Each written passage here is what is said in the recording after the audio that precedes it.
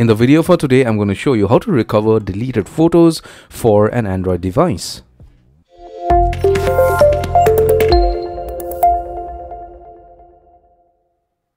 So the first thing is get hold of your Android phone, and after you do that, go to the Play Store directly. Here you need to look for a specific application called Disk Digger Photo Recovery.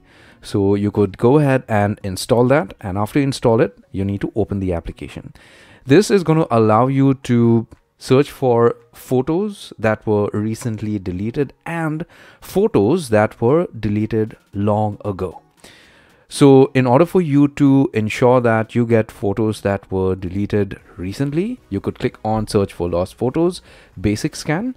And if you want to go ahead and look for long lost photos, you need to go for full scan, in which you need to do a route. You just do a basic scan, click on search for lost photos, get directed to this page, and you may just get a pop-up. You click on OK to give access to the gallery and media for your phone, and you get directed to this page. And these were actually the photos and videos that I had deleted, I think maybe a week back or so, whatever it is, and I am able to get that recovered through this application.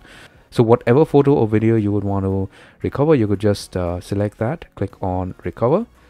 Then you are going to get a pop-up like this to save the photo either to Dropbox or Google Drive or any other cloud servers, or you could save the file to a custom location on your device, or you could also upload the files to an FTP or SFTP server. Okay, so you could just select save the files to a custom location on your device, and then you could save that to a specific folder on your device itself. So I hope this was helpful and you get your deleted photos back. If you like the video, give it a thumbs up, post a comment, subscribe, and hit the bell notification icon. Take care, my friend.